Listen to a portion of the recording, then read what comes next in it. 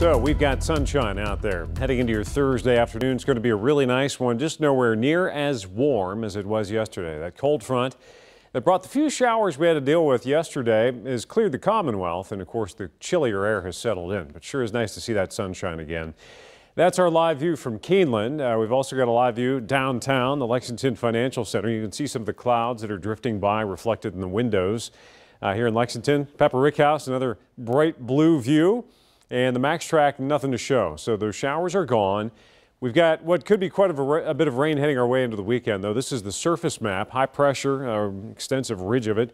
You've got high off toward the east coast and another one building in for tomorrow to our northwest.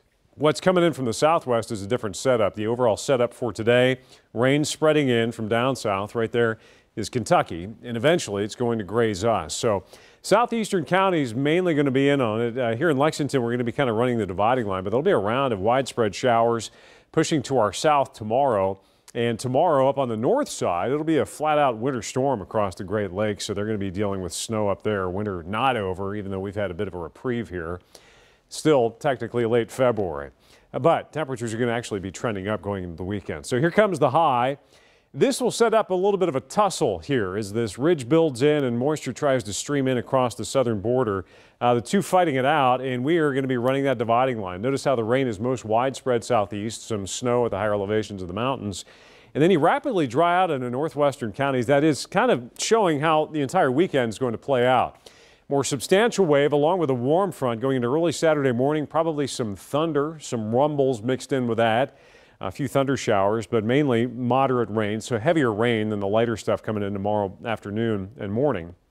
But then with this front hung up, we'll see another wave of low pressure spinning up, and the cumulative effect is going to be multiple rounds of rain through the weekend and a spiking rain chance later in the weekend that maximizes around Saturday night into Sunday. So this shows the 30-day percentage of normal precipitation. We're well over 100%, approaching 200% in spots. We had all that snow and ice through February. Of course, you melt it down and you got soggy ground out there, and a lot of folks are dealing with that right now. How about throwing a few more inches of rain onto that going into the weekend? Now, this is just projecting general amounts over the next 5 days. This isn't coming in tonight. But you can see that band that does clip southern Kentucky, but you also notice how fast that gradient drops off, or how tight that gradient is, how fast the precipitation drops off into northern Kentucky. There'll be some folks that stay fairly dry through the weekend. The farther southeast you go, though, the more likely you are to get wet. We're in the low 40s, the wind's out of the north, but it's nowhere near the gusty stuff we had to deal with yesterday, 5-10 miles per hour. Wind gusts are gone, except for that 14-mile-per-hour gust out in Moorhead. But notice the temperature climb into the weekend. Yeah, we do warm up into the 50s along with that surge of moisture. So for today, enjoy it. We're going to be in the upper 40s here in the Bluegrass.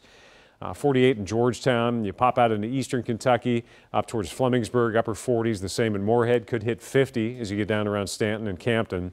And into our far southeastern counties, it's more of the same, just a little bit warmer. Low to mid 50s for highs for you folks. And the 8-day shows temperatures climbing, but that rain chance rising. Best chance for the heaviest rain, more than likely looking like Saturday night into Sunday morning.